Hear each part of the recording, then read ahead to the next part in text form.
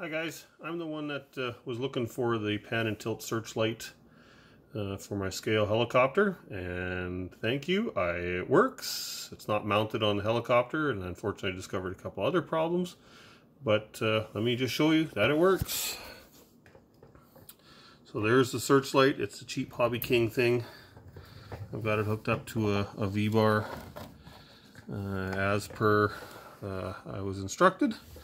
And one thing I did find is the light doesn't turn on and off the same way that I thought it did.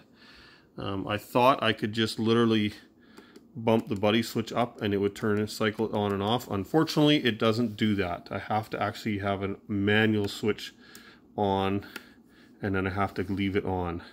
So as you can see, now it's on, there's off. Next time I turn it on, it flashes, so I have to turn it off, and then I have to turn it on again, which is a bit of a pain. It would be nice if there would be a way that I could still put it on a momentary, but I don't know if that's possible to do.